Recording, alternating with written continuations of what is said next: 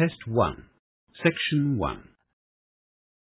You will hear two students who have just returned to university after their summer vacation. Listen to Louise and Kerry talking about their vacation. First, look at questions 1 to 4.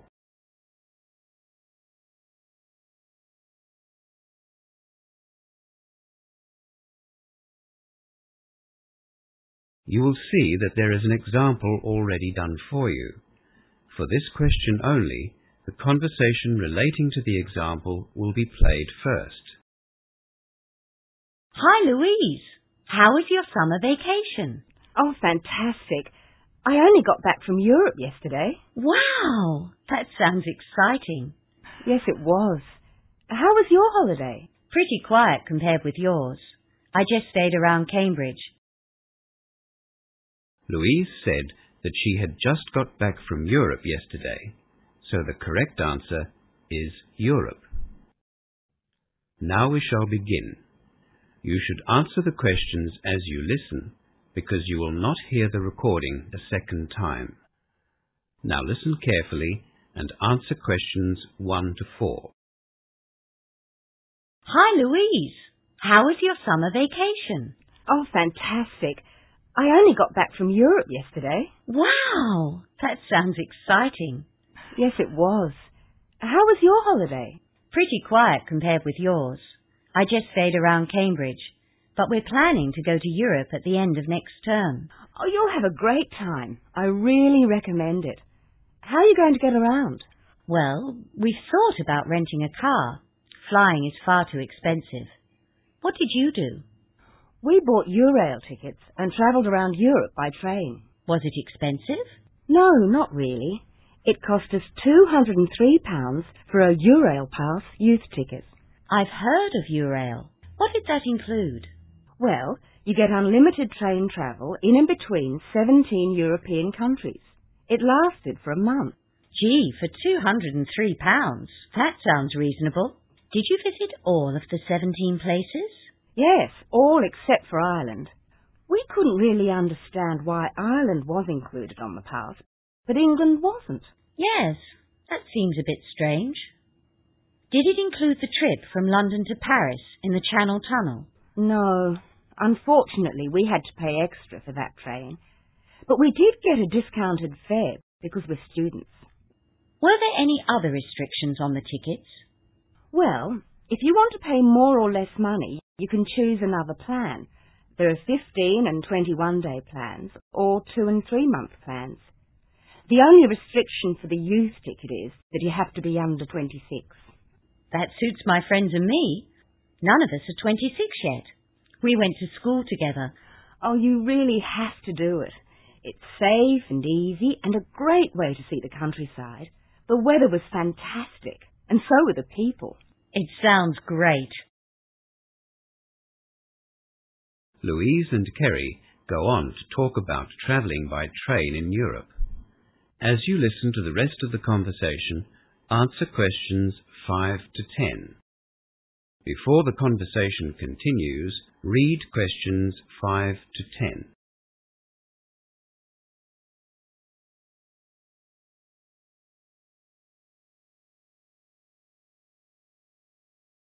What was the best part of your trip? The trains really gave us the freedom to plan our own holiday. We went to lots of places which were out of the way and met lots of local people. You know, small rural towns where trains are still an important form of transport. We'd like to meet the local people. Did you do that easily? Yes. The trains in Europe aren't like the commuter trains in London. People like to talk and have a chat on trains in Europe. That's nice. Yes. The train times were okay as well. Sometimes we had to get up early to catch the trains, which were crossing into another country. But most of the time we were satisfied with the timetables. Very punctual. Should we take an alarm clock? Well, I would. Having an alarm clock made us sleep more comfortably. We knew that we'd wake up on time. And were the trains safe? Did you travel at night? Lots of students travelled at night because it saved having to pay for accommodation. I hadn't thought of that. Well, lots of others have thought of it. We preferred to stay in local pubs or student hostels because you could mix with the locals. The night trains were filled with British students. It sounds as if you had a very positive experience. Is there anything you'd recommend we take or do? Let me see. I can certainly tell you what not to take or do. Don't take much luggage. There just isn't very much room in the trains for big suitcases. A backpack or 2 small bags is better than 1 big bag. That way you can also get on and off the trains easily too. I'll remember that. My mother always says to pack 1 week before you go on vacation, and then take half of it out the night before you leave. That's good advice, especially when you're riding on cramped trains. The other thing is to be careful with your valuables. Lots of students had money and passports stolen, especially at night. Did you have anything stolen? No, but we met lots of people who did have things stolen. We all had money belts under our jackets. I'll have to buy one of those. Yes, you should.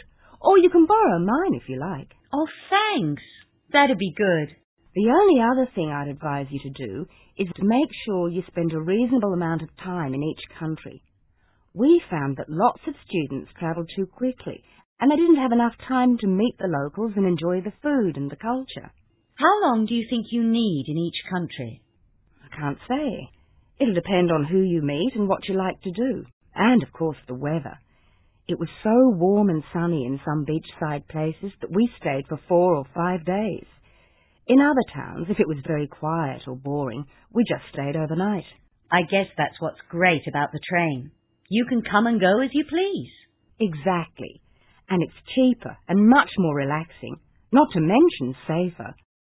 I don't think I could get used to driving on the right-hand side of the road. That is the end of section 1. You now have half a minute to check your answers.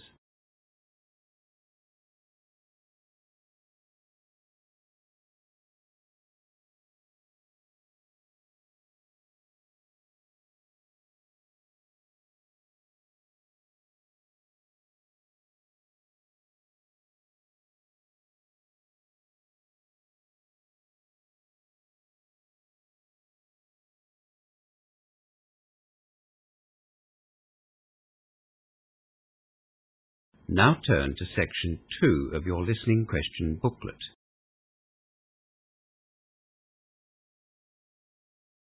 Section 2. You will hear Diane Kelly, the admissions officer at Central City University, talking to a group of newly arrived international students. As you listen to the first part of the talk, answer questions 11 to 16. Before you listen, look at questions 11 to 16.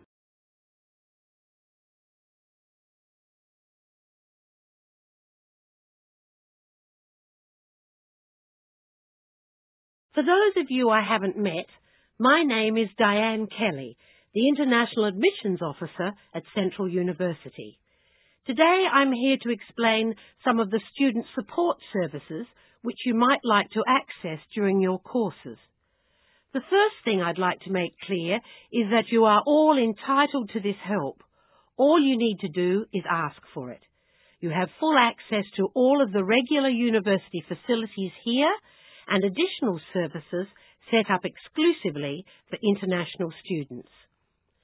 These services are grouped under 4 main areas of responsibility: academic support, librarian services, administrative services, and those provided by the Student Union. The staff in academic support services is qualified to assist you in course selection, content description, and explanation of assessment criteria for individual subjects. We also have an international student advisor who is there to help students from non-English speaking backgrounds. All of you have achieved the English requirements for entry to your particular courses, but it is possible at some stage that you will need language support. The International Student Advisor is there for that purpose. Be warned, though, he is very busy at the end of semesters and he won't write your assignments for you. If you need assistance with general study skills, The International Student Advisor will probably direct you to our Library Services staff. Library Services is made up of 3 departments: Research and Resource, Study Skills, and the Student IT department. The Study Skills department is very active in promoting small learning and study groups. They will gladly help you to join one of these groups by matching your needs with other students. After you get your student cards, the Student IT department will arrange your email access and passwords for the university computers. You do need to have your student card first, so don't go there without it. Student cards are issued by administration officers in the Administration Student Services area. A lot of you are in homestay at present, but if you want to move into more independent style accommodation, see the housing officer at the administration building. Don't be too optimistic though. Good, cheap accommodation close to the university is in high demand. It can be found, but we advise you to see the accommodation officer early. We also have a student employment officer and, of course, the homestay officer whom you would have met already. The university bookshop, and most importantly our international department, is in the administration building, so make sure that you come and see us if you have any questions about your passports or visas. The Student Union is also very active and provides some great services. For example, if you have any personal or financial problems while you're here, the Student Union offers a student counselling service. You will need to make appointments to see a counsellor. If you feel that you're not being treated fairly by another student or lecturer or university staff member, you might like to access the Equal Opportunity Service offered by them. They also run various social and sporting clubs and activity programs which I'd encourage you to sign up for. Before the final part of the talk, look at questions 17 to 20.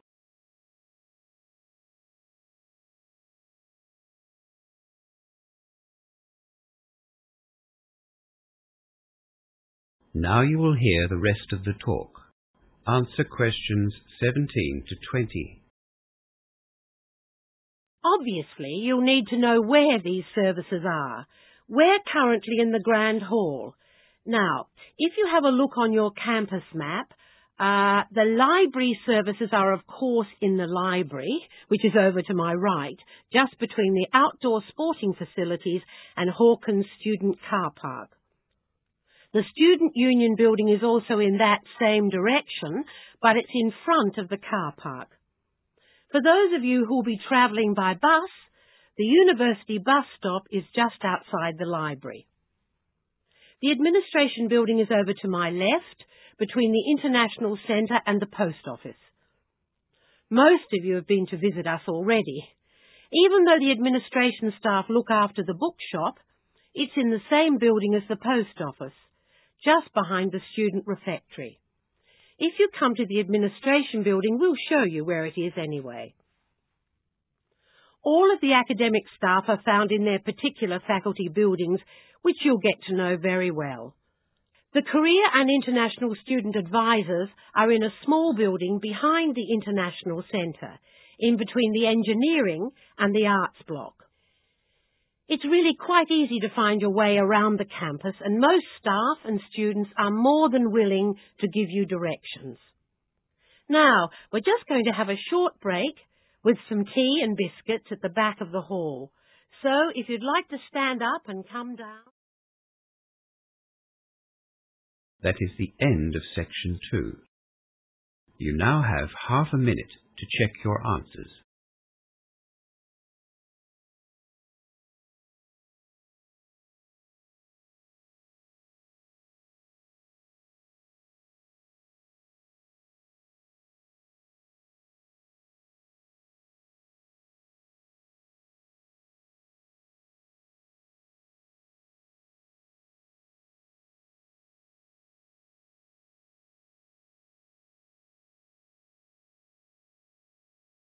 Now turn to section 3 of your listening question booklet. Section 3. In this section, you will hear 2 students discussing the early childhood tutorial they are going to present. First, look at questions 21 to 26.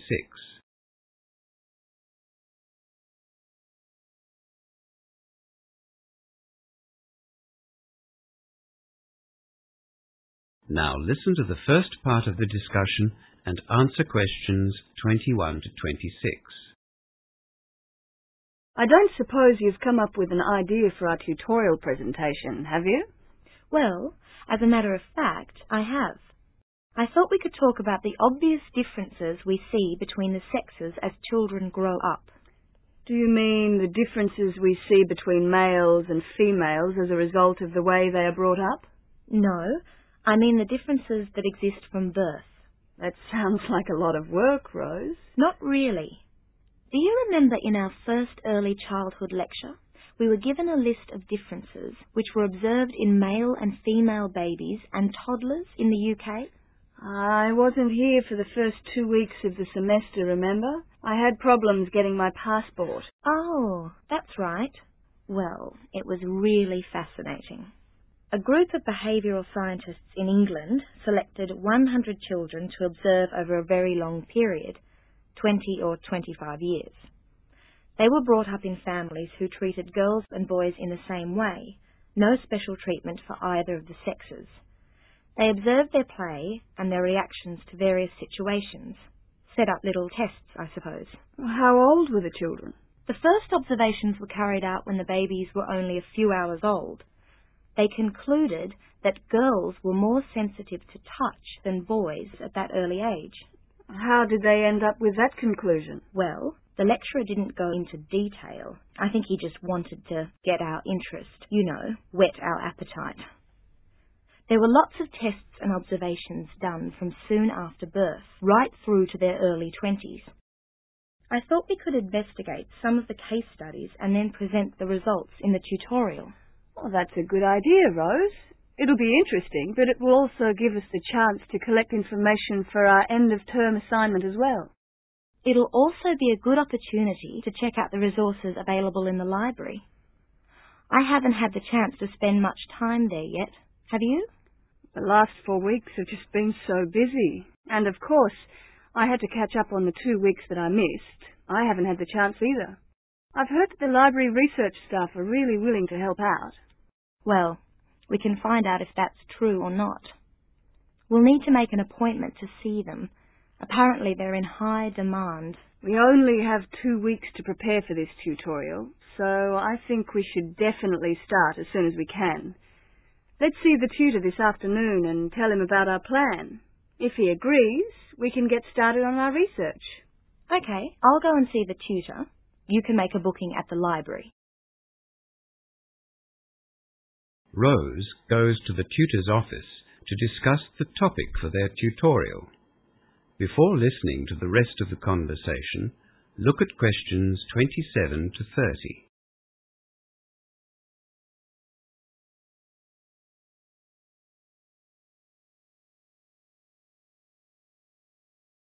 Would it be possible to see Jim Clark, one of the early childhood tutors? May I ask what it's about? We have to get approval for our tutorial topics in EC 101. Yes, I thought it might be about that. Unfortunately, Jim had to go to Sydney this week, but he has given me some specific questions to ask about the tutorials. Oh, we were hoping to get started on our research. We've only got 2 weeks. Don't worry. Jim's phoning in twice a day. If you give me the details, I can give you an answer by tomorrow morning. That's great. We are planning to present some case studies that were undertaken by a group of... Hang on. I just need a few short details.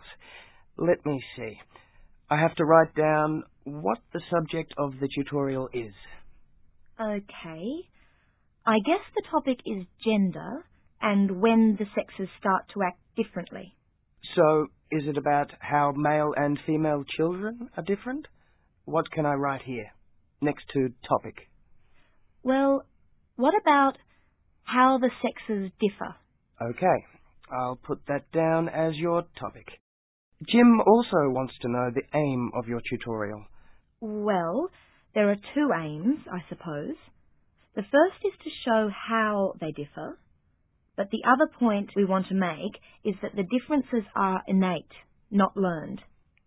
To show that differences between the sexes are innate, not learned. Right, that's the hard part. Now I need to know the date, time and room of your tutorial. It's in 2 weeks. Let's see. That'll be Tuesday the 26th at 11 a.m. We are in room B1203. And do you need any AV material? What does AV mean? Audio visual. You know, TV, video, tape recorder, overhead projector, that kind of thing. I hadn't thought of that. Guess we'll need an overhead projector. We haven't really started planning our tutorial yet. We just wanted to get initial approval from Jim. Never mind. You can always cancel the projector if you don't need it. Jim will phone in the morning. Do you want to come and see me then? Or I can phone you if you like. I have a lecture from 8 to 10 tomorrow morning, so I'll drop by after it finishes. Right. I'll see you then. That is the end of section 3. You now have half a minute to check your answers.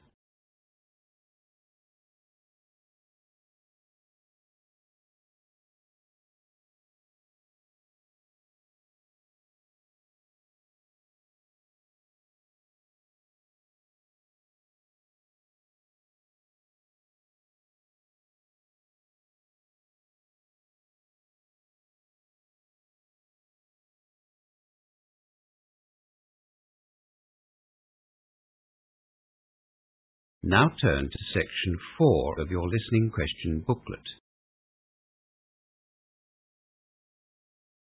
Section 4. You will hear a lecture being given by a university professor to first-year students about the examination period. First, look at questions 31 to 40.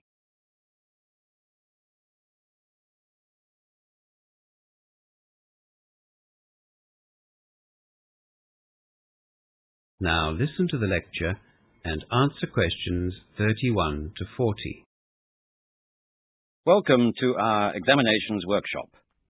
This is an annual event which we've found very helpful for first-year students like yourselves, and I hope that this year will be no exception. By now, you'll all have realized that studying at university is quite different to studying at school. Some of you might have been shocked at one time or another during the semester when you received results for your assignments that weren't as high as you'd expected. I trust that you've spoken to your lecturers and tutors and sorted out those issues.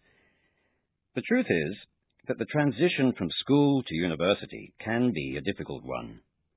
The academic standards are higher, and of course there is considerably less supervision at university, and it's incumbent on the students to follow their own study regime. My aim today, though, is to help you to learn how to cope with the impending exam period by giving you some practical strategies to take with you into the exam. We've all known students who've had a good understanding of the subject material, yet failed exams or performed well below expectations. Likewise, we've known students that have, to all intents and purposes, done very little work and passed with flying colours. Often, these results can be put down to one thing: stress or a lack of it.